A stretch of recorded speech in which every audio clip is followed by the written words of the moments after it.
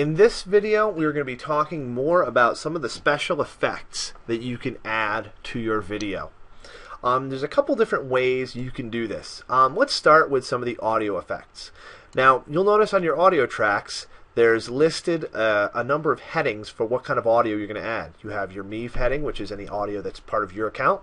The Shared heading, which is basically any audio that if you're collaborating with other people, they've shared to this project so that you have access to it.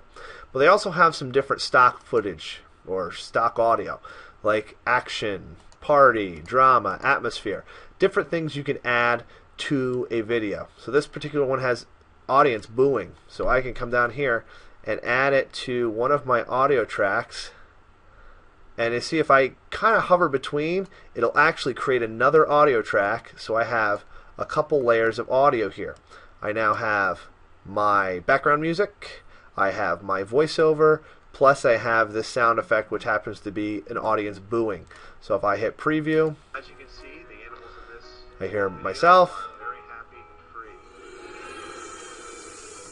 free. And then I hear a sound that I never hear, but that is a great way to add extra stuff to your video, basically special effects. So you can add these things for, just dramatic effect, for a laugh, or just to add a little bit more to your video. But you can add many layers of audio. You can then use this layer to add other sound effects, so I can later on add applause to it. It's very easy to trim the media and change the length of it and the duration, or cut out the beginning or end. I can add more voiceovers later, but that is basically your audio effects. Your transitions, those are other effects you can do. These are very nice for when you're going to transition different clips. Now, this doesn't work so much on audio clips, but if I have more video in here or more photos, I can come in here and drag some photos and add them to, and I want them actually on my main title, my main track. Transitions only work on the main track, and they have to be put between two clips. Now when I'm on my transitions, I can pick, I like the cross blur, and if I drag that between, I can add that here. I usually pick the same transition if in a video. I don't like to switch them up. But now if I click play, I'm going to see this video will change to that, and then that video will change. Much nicer than just that hard cut that just goes from one to the other. Adds a little bit of depth to your video and also makes it just look a little bit more professional. But those are your transitions you can add. Another feature you can add are graphics. The graphics have a couple different options. You can add titles to label something. You can add kind of the titles like you would on a newscast to show a different situation, or to set up a clip, or even to kind of label an interviewer.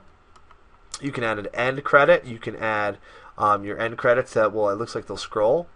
You have a main title you can add at the beginning, or any of these effects. So if I want to go in here, I can add a main title and say, you know what, I'm going to put that at the beginning. And this main title, when I click on it, is going to give me some different features in order to edit it. I'll just leave that text alone for now. And I'm going to come over here and go back to, click done, go back to graphics. I can add the end here at the end of my main video, and I can even add some credits there. Very easy to do. One of the effects you can do is you can add a text bubble on top of something. So if you wanted to, I can come in here to these penguins and I can add a thought bubble. I just drag that effect here, and then when I click edit, it says, okay, what do you want to do to this thought bubble? Well, I can write in what they're saying. Well, they live in a cold place. Now I can also resize this, make it more fitting. Now I can move it around. I'm going to try to match it up. I see this photo, the one penguin's right here. I might move this above, try to move this in the top center. And I can go this high and try to make this, I can move this around to about here. I'm trying to just ballpark it so that it looks like it'll match up with this picture. Now if I go like this and click play, and actually I'll shorten this up a little bit so it seems like it appears. We can start our video, it'll transition. And it adds that little comic effect. This can be great for a humorous moment on a photograph, or to add a little bit extra to a still picture, or it can be just a tool that you use to label something or to point out something that you want the audience to notice. But those are some of the main effects you have access to right here in this toolpad.